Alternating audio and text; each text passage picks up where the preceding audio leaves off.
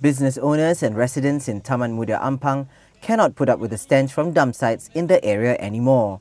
They say the dump sites along Jalan Bunga Tanjung 8B are not well maintained. Although the rubbish is collected every day, the leachate that is left behind stinks up the area.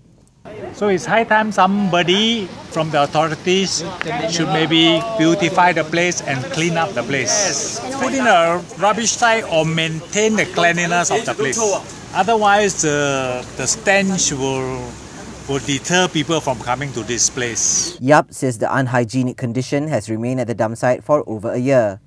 Civil Awakening Movement of Malaysia chairwoman Janice Lee says such kind of dump site is obsolete and should be discarded long time ago. They have to send some contractors here to clean up the place immediately because it's just right next to the food court and all the restaurant is here and residents stays here. The problem already prolonged for 1 year.